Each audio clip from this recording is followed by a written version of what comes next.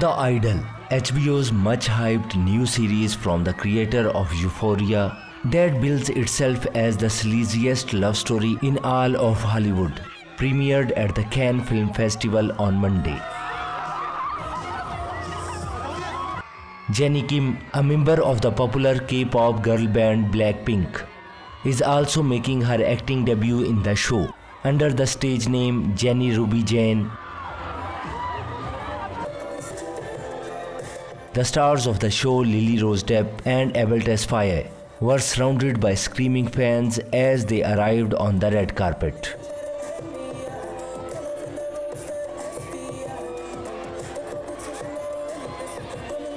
Depp, whose famous father Johnny Depp also had a premiere at the festival, stars as Jocelyn, a pop singer trying to stage a sexier-than-ever comeback after suffering a nervous breakdown.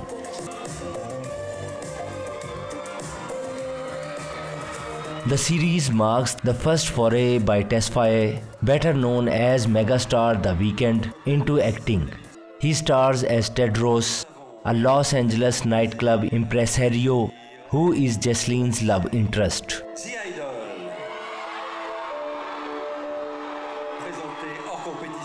Levy, Azaria and Anne Heche, who died in 2022, are also set to appear in the series.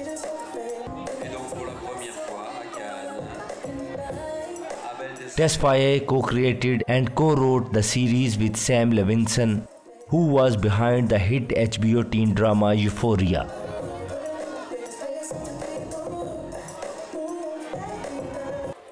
In an interview with W magazine, Levinson recalled Tesfaye's pitch for the series: "If I wanted to star a cult, I could."